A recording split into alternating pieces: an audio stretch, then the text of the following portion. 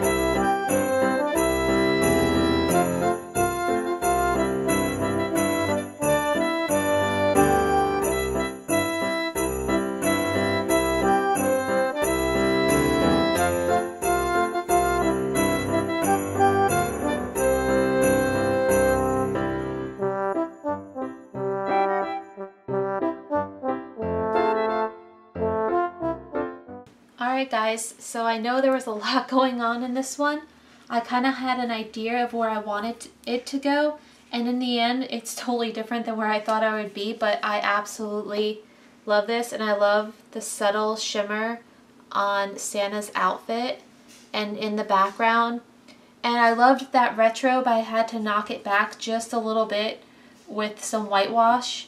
And in the end, that other piece not working, I think was for the better because I really love this large piece. So the only thing I have left that I need is I'm going to look for, and I don't have any, I'm going to look for some red velvet or like red vintage looking ribbon. But other than that, this is going to be a great addition to my Christmas decorations on my mantelpieces. So I hope this gave you some inspiration. If you have some chipboard laying around, this was chipboard, a little bit of paper, some scrapbook, and one of the Tim Holtz quotes. So thanks so much for watching, guys. If you liked the video, remember to give it a thumbs up. Hit that subscribe button and you'll get notified on all my latest releases. Thanks for crafting with me and happy holidays.